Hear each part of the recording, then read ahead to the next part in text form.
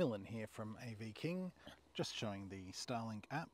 This is the StarLink app here. As you can see, our StarLink is online and we can do a speed test out here. We're about 60 k's out back from Bow Desert in Queensland.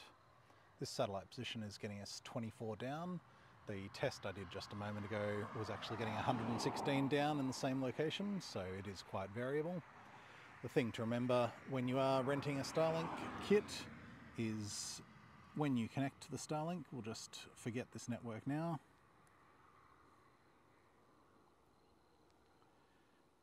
The way to identify the StarLink that you're about to connect to is by the name. This one here starts with 3074 and that's the last 4 digits of the identifier on the box, the way that we label these kits. And when we connect to that, default password for all the kits we rent out is Tesla. 1, 2, 3, 4. As soon as you've connected to the StarLink in your wireless, then the next thing to do is open up the app, and that will let you do the status information and the speed test that we just did.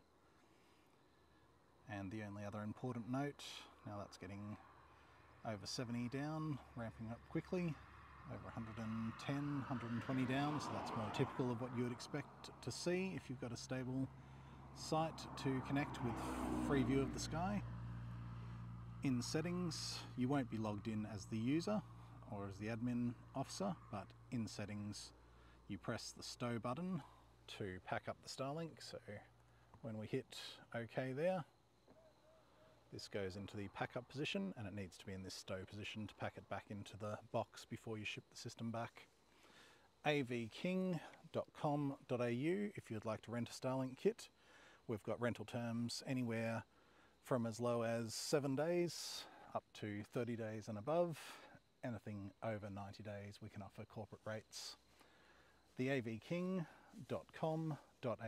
if you'd like to reserve a StarLink for your next event, camping trip, etc. Thank you.